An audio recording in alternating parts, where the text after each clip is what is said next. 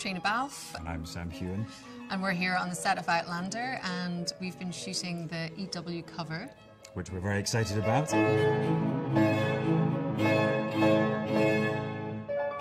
wardrobes for the first half of this new season are certainly very different. It's Parisian high society, very magnificent costumes and sort of very lush and luxurious, and so they certainly contrast to the Scottish ones that we wear. My costumes are very beautiful. Yeah, it was very different. I mean, I think it was nice to see Claire sort of explore her more feminine side. I think, you know, in season 2, everything is so different. I mean, you know, visually it's so different. The colours, the fabrics, you know, it's silks and satins and bright, beautiful colours. And in one way, it was so nice to actually be able to play in that and to kind of do the dress up. But I think also when we finally did get back to Scotland, we kind of relished being back in the mud and, you know, back in our walls, because that feels very much authentic to our show.